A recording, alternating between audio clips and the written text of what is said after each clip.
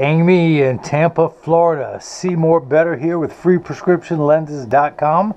And thank you for your patience. I just got back from my trip to Maine, and now I'm going to cut the Varilux X, with Transitions Brown and Crizal Sapphire for your RayBan 5187. Color 2445, which is the glow in the dark green, and the 52 eye size. No, wait, color 2445 is the Havana green. Havana, which is the capital of Columbus, Ohio. No, Havana, Cuba. It's a tortoise color, and with green on the inside. And of course, they all come with a little plastic sleeve on the left temple to protect the temples from rubbing together during shipping from Havana, Cuba, or wherever this came from. Sorry, I'm playful. My wife is here helping me do some paperwork. We just went out to dinner. So if I'm moving a little slow, it's because I am full. So, but again, this is the RayBan 5187, color 2445 in the 52 eye size with a 16 bridge and 140 temple length. So again, this is the tortoise and the green. I will show you my two-tone frame. Well, let's do it now. The way this is tortured, I have blue and crystal, and it pretty much follows whatever's crystal is green, whatever Havana is blue on mine. But that's how they do the color scheme. Let me put mine back on so I can see what I'm doing. But I'm going to pop out the original demo lenses, put those in the case so you make sure you get it. Of course, your hard shell case and your RayBan cleaning cloth that is in there. I'm going to put your frame into the tracing element of my blocker. Program this shape into the computer. You are Secret Agent 1659. And let's hit start. A little stylus is going to pop up and go around and trace the inside bevel of the right side of the frame before doing the same thing on the left. Here at freeprescriptionlenses.com, where everyone loves a bargain and no one is disappointed in quality. You buy any genuine authentic RayBan frame and you'll receive one free pair of clear single vision prescription lenses or non-prescription fashion lenses. My receipt has my federal ID tax number, so if you have vision insurance or a health savings account flex dollars, you will get reimbursed for this purchase. And the reason why I programmed this shape in there is because I have the ability to do so, and 2 years from now, should Amy ever need new lenses, I can mail them right to her home and she can pop them in after watching this video on how to do that. Now, she is getting, well, let's go ahead and program the first thing in there. Your pupillary distance is 31 for the right eye, so I'm going to tap the minus button a couple times till we get down to 31. I'm going to raise the optical center, the seg height to 18. I want to change the layout screen to that screen. Now, normally you already see me with the lenses dotted up, but the Varilux X, hopefully you guys can see that. Hopefully you can. It comes with, all of the progressive lenses come with yellow paint on the lens before we get going, but that is, hopefully you can see that. The Varilux X design is what it says on there before I clean all of that off. So, but let me show you, here's something new. This is how you dot up a progressive. I'm going to take my Crizal pen. This is a little magnifying lamp, and every progressive has little circles 34 millimeters apart. And I'm going to put a dot in the center of that. I also underline the bifocal strength on the right, and then I write on here backwards R. And when you turn it around, it is a normal R. This is a layout screen for Varilux. It has those two round circles 34 millimeters apart. When I overlap those dots with the ones there, it tells me where to place that. Of course, it also comes with, hopefully you can see this yellow paint on the lens. It pretty much tells me the same thing. But the people at the lab who dot these up go very fast all day long. I never assume that the paint is correct. And so I always put my own dots on a lens. I'm not a conspiracy theory person, other than the fact that I think the person at the lab is trying to get me fired from y'all. And so that's why I never trust what they do. I always underline, even though it has an L on here for left, I write my own. I verify that it is the left lens, and then I write on there the backwards L. Put these dots on my layout screen. Now these overlap perfectly, showing me exactly where it's supposed to be, but I never assume that. Remember what happens when you assume? You make an ass out of Uma Thurman. So now I'm going to go ahead and clean the yellow paint off the lens, and hopefully you guys can see that where it says the Varilux X design. Can you guys see that in there? So I'm going to use some acetone and remove that from the lens. Anytime I use a harsh chemical, I always prefer to do it when the lens is not in the frame. I don't like these compounds, cleaning compounds, getting anywhere near the frame, just to protect the finish. So I do that over there. Now that these lenses are dotted up, no more yellow paint, I'm going to place that onto the platform. That blue cross is the geometric center of the frame. Your eye is just above that in inset. And again, now this is where you normally see it. Center dot for the seg height, 2 outer dots, which tells me that everything is oriented where it should be when I use this layout. And, oh, almost got ahead of myself. This is a block, or as I like to call them, Jenny from the block, because Susan from the field is already taken. No, so this is Jenny from, I don't even know what that means. That's the sushi talking. So I need 2 double-sided adhesive stickers, of which I've got them here. Hannah from the hayfields. How's that sound? Put that onto the first one. Now the second one, I'm going to pull the paper away to make the black side sticky, if I can pull that away. See if I can pull that off. Now on the back is a silver button. That is a magnet. It's going to do its job twice. The first time it's going to attach itself to another magnet there in the arm. Now let's get everything laid out the way it should be. Again. And I always like to hit this button, make sure that I can see the lens is large enough to cut out. I always like to see that myself. Hit that button, the arm comes down and places the block onto the right lens. We're going to do the same thing now for the left lens. Pull the paper away to make the black side sticky. Line up the magnet. Same pupillary distance, 31. Natural, which could be different, but naturally the same seg height, the optical center difference. Get that on there. Make sure the lens is large enough to cut out. And hit that button, the block's going to come down and be placed onto the left lens. Now if you guys missed any of that, let me recap. You know, Amy paid for that joke. I got to give it a pack. I'll do it twice. Amy, let me recap. Okay, so this is the edger. This is what's going to do all the work while I run my mouth and tell more bad jokes. It costs $40,000. But actually, this costs $30,000. This costs $10,000. Combined, it cost $30,000. This pen was free from the Crizal company. They gave this to me for free. And let me recap.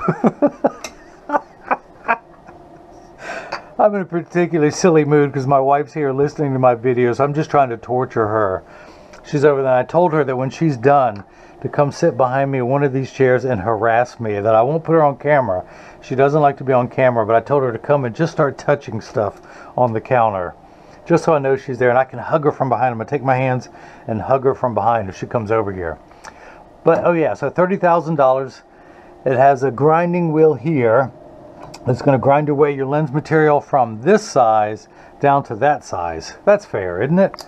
And this wheel in the center is going to put the V-shaped bevel onto the lens so it stays inside the bevel of the frame. So I just flew back from Maine and I got a bagel in the airport. Do you know what kind of bagel flies? A plain bagel.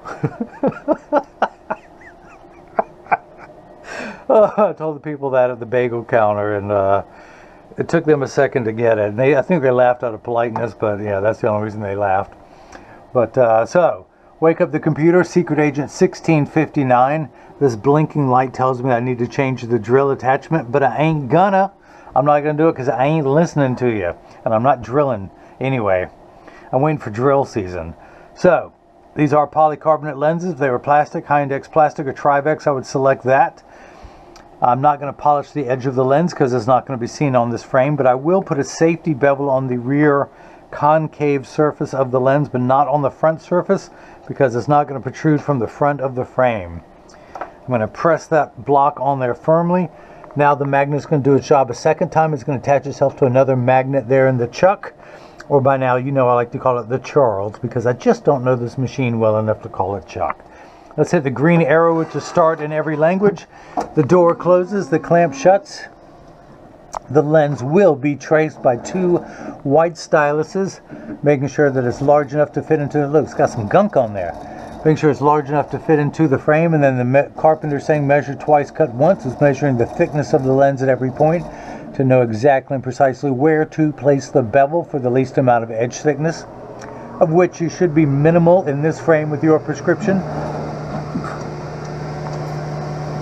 The light you see flickering in the background is water. That's there to catch the optical sawdust as it comes off the cutting wheel. Polycarbonate lenses cut dry, meaning that no water sprays onto the lens during the cutting cycle. Now plastic, high index plastic, and Trivex materials cut wet, meaning that water sprays onto the lens for the duration of the cutting cycle. Now you will see water spray onto this lens, but only for the last 20 seconds to wash away any optical debris that you may happen to see beginning to form on the edge of the lenses. But polycarbonate is 40% thinner and lighter than regular plastic. They're virtually unbreakable. These are high-impact ballistics grade lenses. The same lens material that our soldiers wear overseas in combat zones to protect their eyes from shrapnel and from flying debris. It's also the same lens material that OSHA requires safety worker wear and safety glasses when they're on the factory floors, as well as mechanics, carpenters, landscapers, all of that stuff to protect their eyes. It also has 100% UVA and UVB protection built into the lens. We know what the sun's harmful ultraviolet rays can do to your skin, where your eyes are 8 times more sensitive to UV light than your skin. So unlike the lotions, creams, and sprays that have to be reapplied every couple hours when you're in direct exposure to the sun there in Tampa, this is permanent and never needs to be reapplied. Now you got the Transitions Brown that I'll demonstrate later, but you also got the Crizal Sapphire. Crizal Sapphire is a treatment. It has 3 treatments in one. The first is that it reduces glare when driving at night, particularly driving at night in the rain, but from street lights, stoplights, computer screens, overhead fluorescent lights, and such. Excuse me.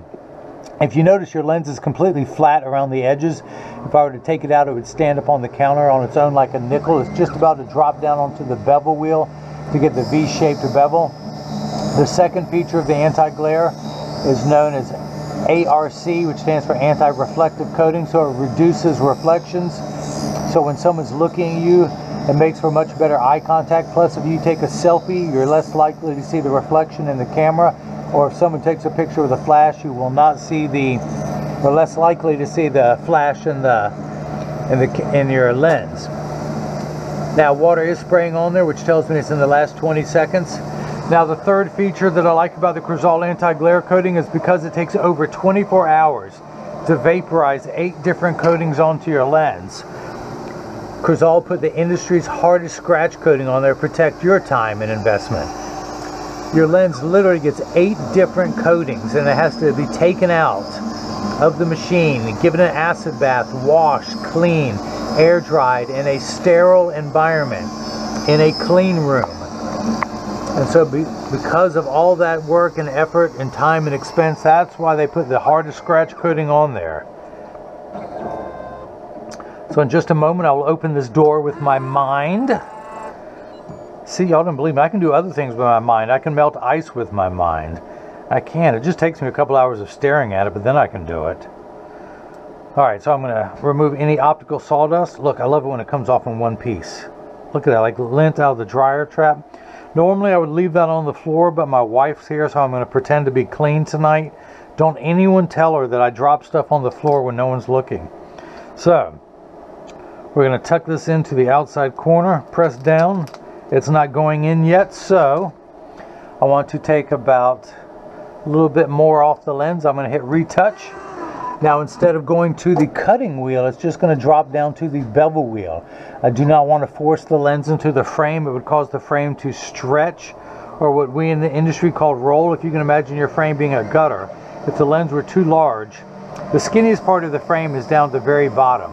So it caused the bottom of the frame to roll outwards, giving you an ugly cosmetic look, as well as shortening the life of the frame.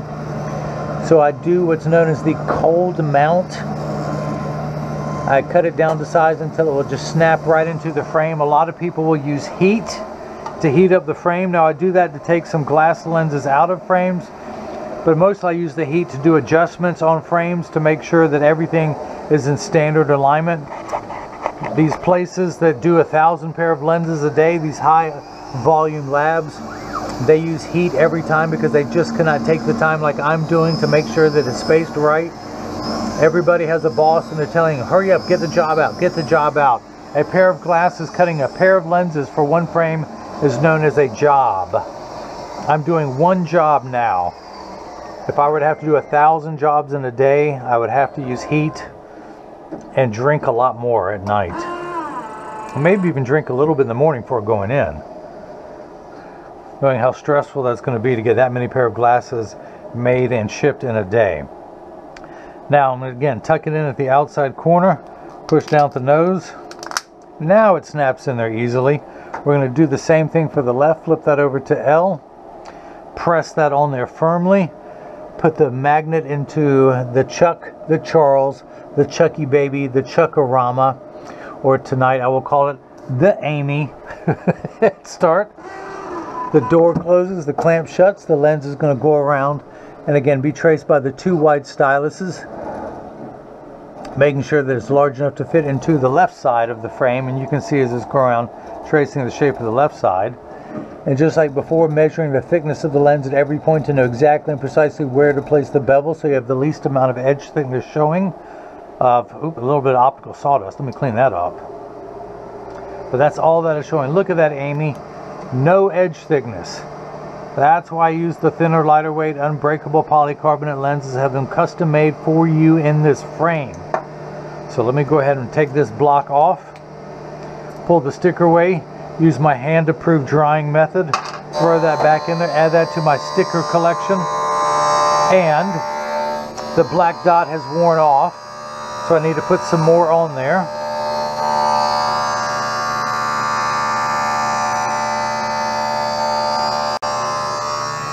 Line that up again.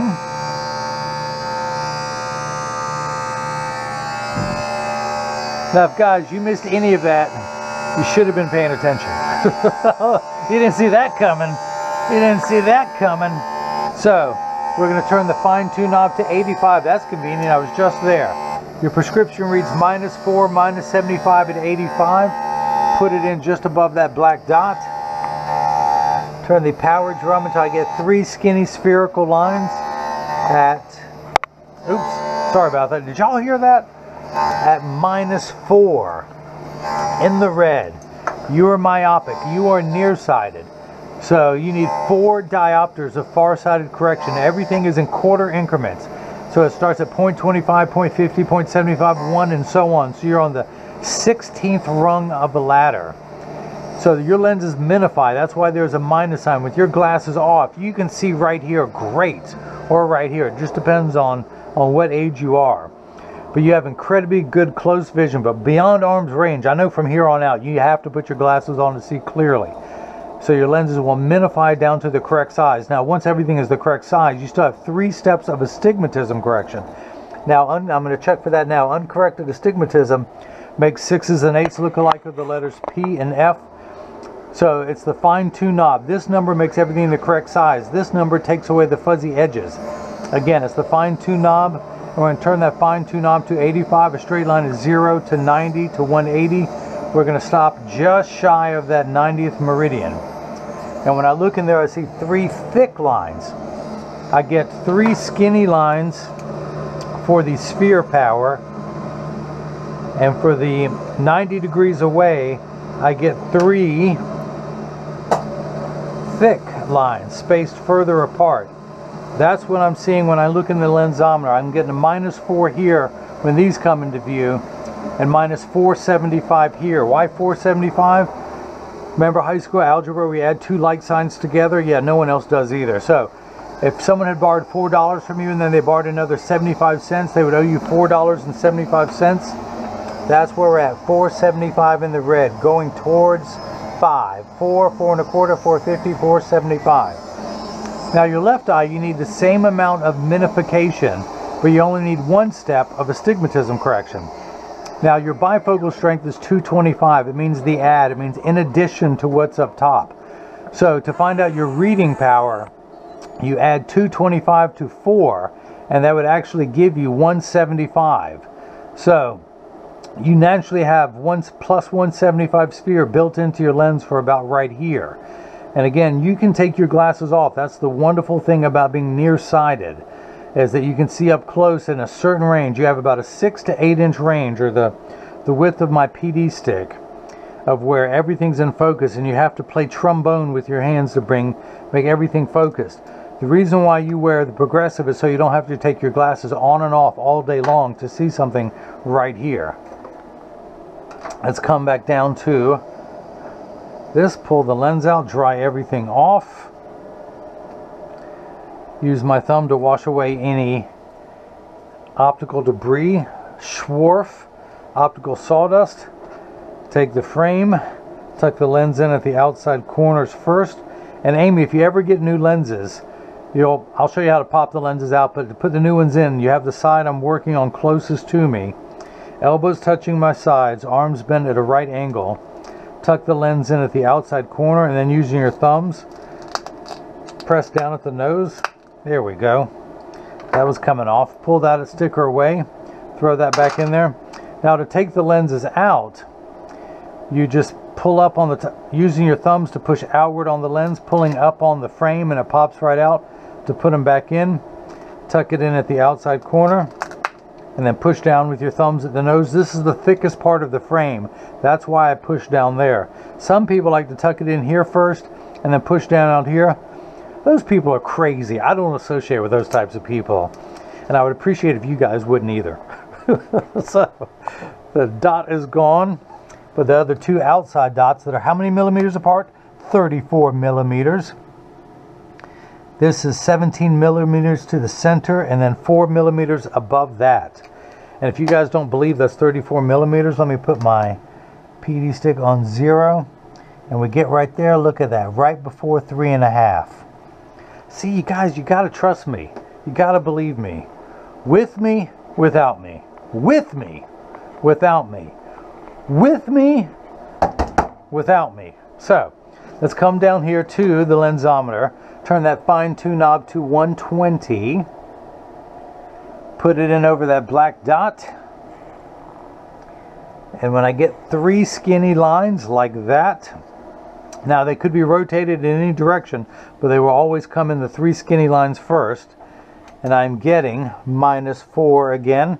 We're going to check 1/4 step of astigmatism correction. And when we do, we end up at -4 1/4. 1 tick mark away from 4, going towards 5. Can you see? I don't know what you guys can see, but hopefully you can see 3 thick lines.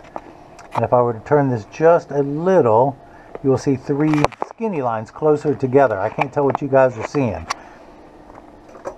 So, oh, you know what? I got a new GoPro. I will be able to in the future, but I got to get a new phone first. My phone is too old to support the new GoPro app where I can watch on my camera what you guys are seeing. So, your PD is 31 for each eye, which is a total of 65. No, wait, 62. Or do I hear 60? Going, 62 it is. So we're going to turn the card around. Look, my drawings. I drew those all by myself. Place the PD stick against my thumb on the right lens. When we hold it up to the left lens, we're getting 62 millimeters, so that is cut perfectly to the center of the frame, not the bottom of the lens, but to the center of the frame. We're going to get 18 millimeters, so that is cut perfectly. 18 millimeters, that is cut perfectly. I tell you what, that guy with the 2 thumbs and the bad jokes, he's pretty good. He's done this before. So this is the point in every video that as I clean your lenses, I mention that this purchase is tax-free. And especially to anyone named Karen. I'll always do free shipping for anyone named Karen. Because I accidentally called my wife Karen over the weekend. That gets expensive when that happens. I laugh about it because I'm innocent and have nothing to fear, but it slipped out. Now, her real name is close to Karen. And if I hadn't been drinking and driving, I probably wouldn't have said it, but yeah, I did. So it's out there. We know where we stand. Oh, so hey, let me back up. This frame, the RayBan 5187, sells for $158. The top of the line Essilor Varilux X freeform digital progressive lens adds $299.99. The Transitions Brown adds $79.99, and Crizal Sapphire is $139.99 for a total of $677.97. Now most people would balk at that, and that is a fair amount to pay for a pair of glasses. Amy must have priced these at her doctor's office, and when I gave her a price, she jumped on them almost immediately. By the way, she contacted me over the weekend, fully expecting not to get a response until Monday. But that's the great thing about smartphones, is that I can answer back, because I was in the doghouse having to sit in the corner, so I could answer back rather quickly then. So until my wife takes my phone away from me when I'm in the doghouse, I won't be able to respond back to emails. But this purchase is tax-free because I am in North Carolina. My state does not charge tax on medical devices, and they consider eyeglasses to be a medical device. So anywhere else that she would have purchased these, let's just say it was $677.97 times 8% sales tax here in North Carolina, she would have paid another $54.23, but she ain't gonna, because she's buying them from me. Plus there's free shipping anywhere in the United States, and Tampa, Florida is still in the United States. It's not underwater yet. So, but I'm gonna get these in but I mentioned that I mentioned a lot of things. I need to stay on point. Focus. But when you get these in the mail, Amy, there's a small chance that these could fit too loose or too tight. However, there's an 80% chance that one side is going to sit higher than the other. That's because 80% of people have one ear that is higher than the other. And because of that statistic, 99% of all optical shops will do free adjustments if you ask them. But I'm going to get them in standard alignment first. And I'm part of that 80% too, and I'll show you in just a moment. But I'm going to get them in standard alignment, also known as the 3-point stance. The 3 points are 1, 2, and the bottom of the frame is 3. I set them on the counter and press down. There is no wobble. When I say wobble, I'm part of that 80%. When I take mine off and press down, they wobble on the counter, but they sit level on me. Years ago, I was working in a shop before I opened my own. A guy comes in, puts his glasses on the counter, and does this to him. I take mine off, put mine right next to him, and I do the same thing. And I tell him, if you know someone who can fix that, let me know, because I was born this way. So let me put mine back on. Flip that over, press down. There is no wobble. Close each temple to make sure they overlap perfectly, that neither temple is askew like that. I also check the tension on each spring hinge. That is perfect. If one was loose or tighter than the other, I would adjust for that. It's still got that new car squeakiness. I like that. Once you start to wear it, makeup, body oil, sweat, all that will get in there and loosen up. But this is what your lenses look like the first time. They have not been activated. I'm going to expose them to a strong burst of ultraviolet light to make the lenses turn brown, hopefully. At least maybe one lens is brown, the other one's gray. That'd be cool. No, okay, they both better be brown. But as you can see, it takes about 30 to 45 seconds for transition lenses to darken. Starting to take them out there. Now this is important, Amy, and everyone else paying attention. All transition lenses will get dark on day 1 and continue to darken every day for the first 2 weeks they're exposed to the sun. After that, they will work for years at maximum performance. The only time that Transition Signature 7 lenses won't darken is if you're behind the windshield of a car. Your windshield absorbs all the sun's harmful ultraviolet rays, so your dashboard doesn't crack from sitting in the sun all day, and that's why they won't turn dark in a car. Now, if you have a convertible or a motorcycle, they will darken. Now, they're also temperature sensitive, meaning they will get darker when it's 85 and below than they will when it's 95 and above. But I remind everyone, when it's 100 degrees outside, you're miserable, they're miserable. Nobody works 100% when it's 100 degrees outside. So this is the first time they've been activated. They will get darker. Amy, come on, we talked about that. Don't you remember? Karen, listen to me. Come on, Karen. Amy, did I call you Karen? You know, all the cool kids are called Karen now. So, oh, I'm in trouble. My wife's sitting over there. I bet she's fuming over there. Is she behind me? Is she behind me? No, I don't hear anything. Okay. So again, as I keep running my mouth and getting deeper and deeper in trouble, these will continue to lighten. But again, this is the Transitions Brown. You can also get them in gray and possibly even green. I need to check with the Varilux X, but I know you should be able to get them in gray or brown. You may even be able to get them in the Transitions Extra Active, as well as with the mirror colors. You can also do that too. So, if you like what you've seen and you want to see me get in more trouble with my wife, please subscribe to my YouTube channel. You can follow me on Facebook and Instagram as freeprescriptionlenses.com or on Twitter as freerxlenses. If you have any questions about what I can or can't do, and I actually can't remember if I had this color combination on the website, so that's why Amy emailed me, and I said, of course I can get that for you. But my email is freeprescriptionlenses@gmail.com, or simply click the Contact Me button on the website. So Amy, Karen, whatever your name is in Tampa, Florida, thank you so much for the purchase of the RayBan 5187, color 2445, which is the tortoise in the green. Of course, this one happens to be called Havana in green. Oh, by the way, I send out a selfie request in every package. I would love to have your picture on the website.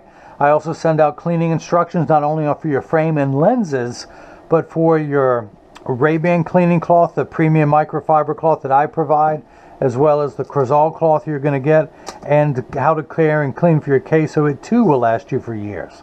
So keep me in mind for a selfie request, Amy. And again, thank you for the purchase of the RayBan 5187, size 52. This also comes in a 50 eye size. This is the larger size of 52, color 2445, with the Varilux X design with Transitions Brown and Crizal Sapphire.